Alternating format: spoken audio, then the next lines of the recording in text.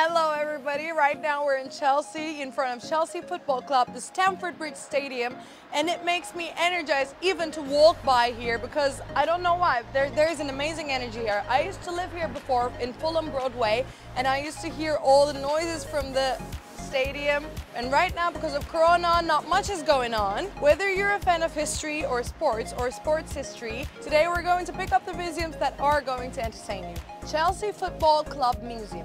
Well, if you want to learn how a dog bite led the foundation of one of the world's biggest football teams, then you can find it here in Chelsea Museum. The Chelsea Football Club Museum informs you about the birth of the club, which starts from 1905 and up to these trophy-laden seasons. There are a lot of child-friendly and interactive exhibits, and entry is included within the Chelsea Stadium Tour ticket. Wimbledon Lawn, Tennis Museum and Tour.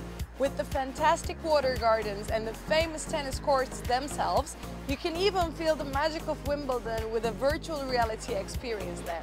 The World Rugby Museum at Twickenham. So this museum takes you through a journey to see where rugby, the history of rugby started from, not only the club but the actual sport, and there are so many interactive exhibits that you can even test what kind of a rugby player you are. The tour of Twickenham Stadium includes a visit to England changing room.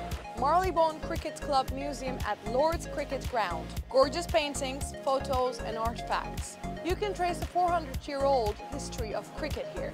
Lord's Cricket Museum includes some amazing pictures from cricket's history, which were taken in the Brian Johnston Memorial Theatre. Arsenal Museum.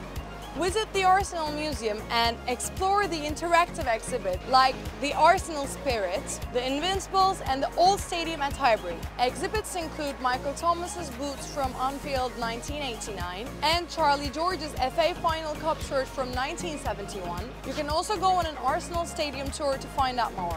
Thanks for watching guys, and I hope I'm going to be able to see you when there is noise in this stadium again. But I'll see you in the next video of Londonist. Take care. Don't forget to like the video and subscribe to Londonist's YouTube channel.